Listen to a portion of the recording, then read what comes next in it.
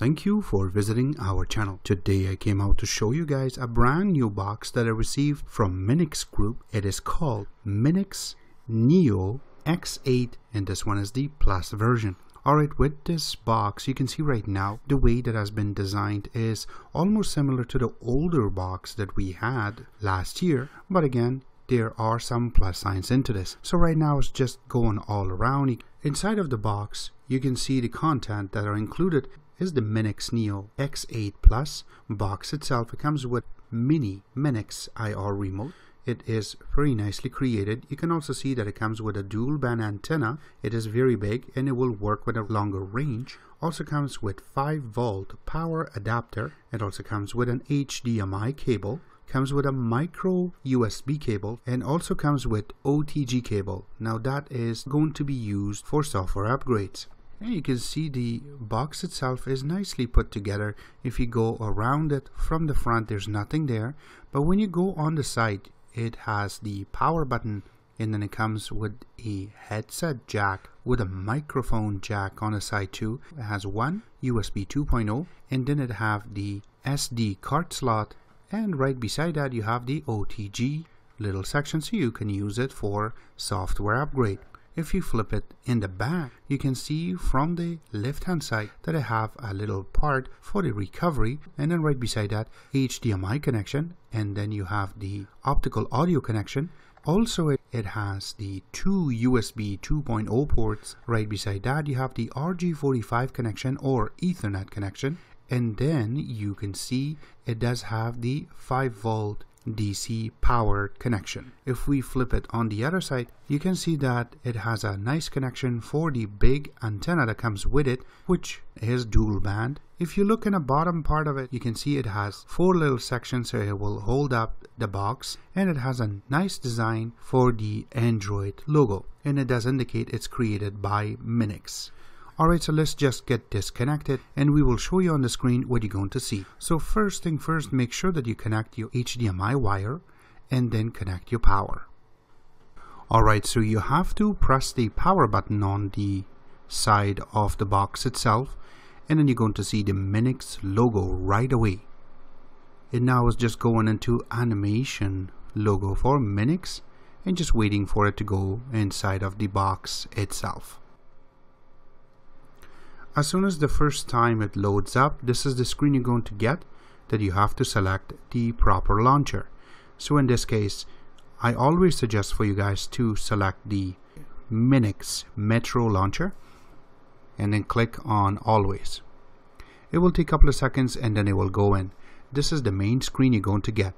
So let's just get familiarized with the main screen first. You can see on the top that you have the Wi-Fi icon, and then you have the Ethernet, and then you have the Bluetooth.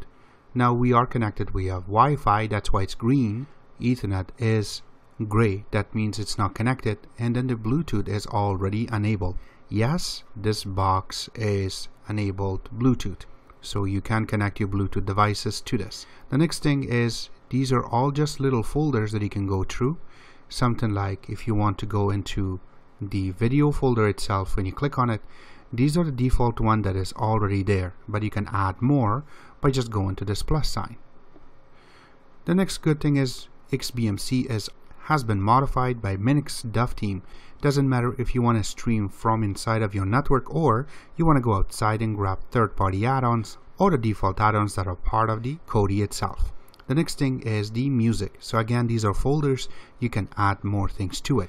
This one is for games. Again, there's no games already pre-installed, but you can download it from Android Market. There are a lot of them available now. The next part is your browsers. So remember that it comes with one browser already built in, but you can get the other one, something like Chrome, or you can now get Opera, or the best one is Dolphin. We can change colors, so it doesn't hurt your eye. Another one is video players. You can go to that. Nothing available right now, nothing has been added. And then you do have the Miracast little folder, so you can add your Miracast, or if you have more, and if you have any chats. And this one is for settings. So now you can set up everything through the settings itself, so it doesn't matter if you have your Wi-Fi or other ones. You can see right now that since I am a little bit further, I have an extender for my Wi-Fi.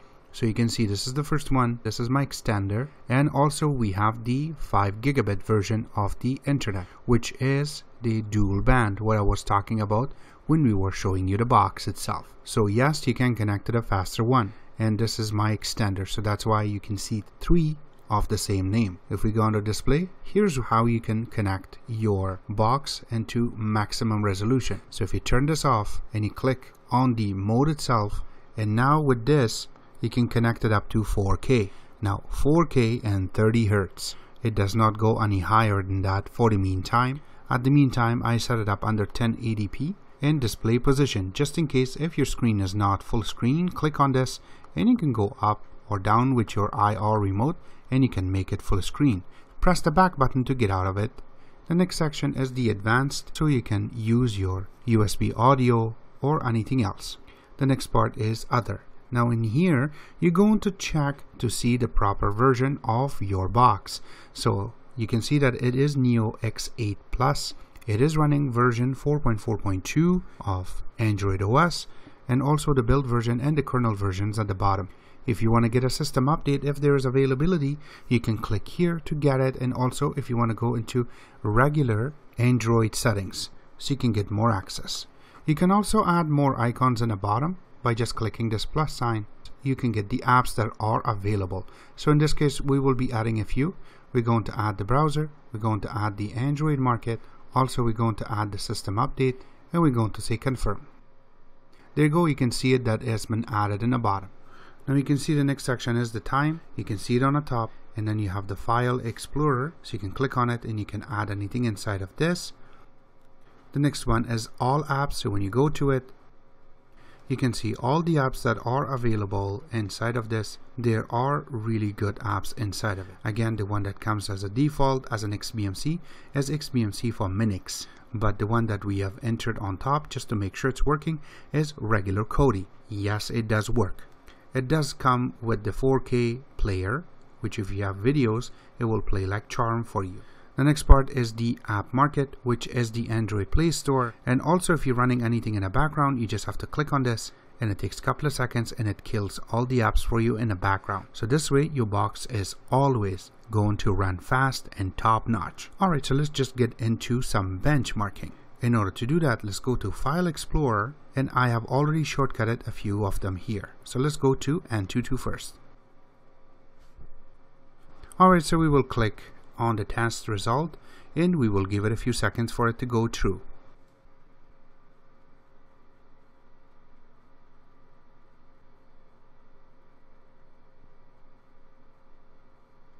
Alright, so once it's done, we will click on detail, and now it gives us a really good reading on the top of 31,589, and this is just for Neo X8 Plus.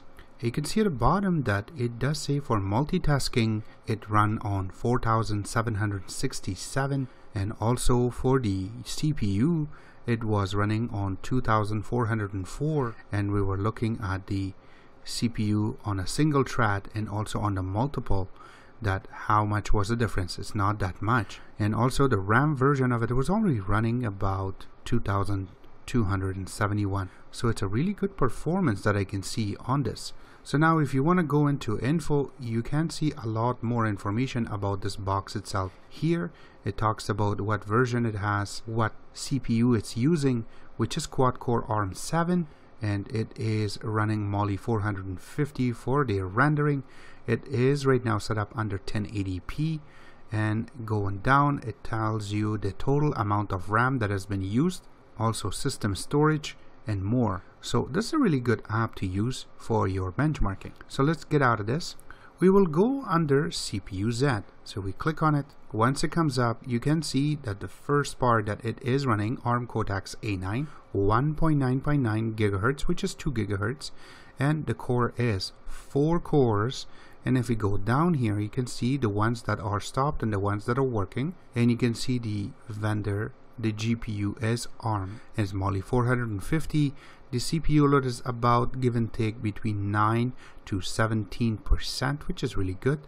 And if we go down, and if you go under system, This is where you're going to see more information about the manufacturer, what version of software using, what hardware it has, and the Android version is 4.4.2. If you go down more, the screen size, you can see the RAM total right now is 1500 megabytes in use, and internal storage is about 12.4 gigabyte. The rest has been taken care by the software itself, and the root access is not available on this box. Alright, so let's just get out of this too, and we will go into Linpack. This is another good software. We have run it already a few times. You can see the numbers that we were getting was between 480 to like 520. It is a really good software. Let's just run one more time and see what we will get now.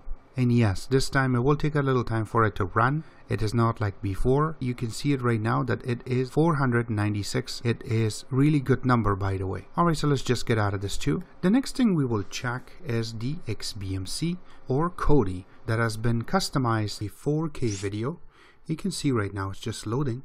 Again, it's not a big file, but right now you can see that it is playing really quick and very smooth. Also, I brought up the menu at the bottom. You can see that it is 4K. It's running AAC 2.0 and also has the audio is English. This is something that I have filmed before. Alright, so we will get out of it and we will go into a 1080p video, and this is one of my stock videos. You can see that it has a little pause, but again it played very smoothly. You can see it is 1080p AAC. It is running 2.0 again, and the audio is English. We will get out of that too. Alright, so that's it. We will get out. This will be available in the bottom on where you can order this box from and also get more help. Alright, so this was our take on the Minix Neo X8 Plus. When there is availability for updates, we will bring in videos for that for this box. For the meantime, I hope you guys like our video. If you do like it, click the like button, subscribe button on the top, comment on the bottom. Always remember to visit our own website, which is xctex.info. Like us on Facebook, follow us on Twitter, Vine, Instagram, and other social networking places. And thank you.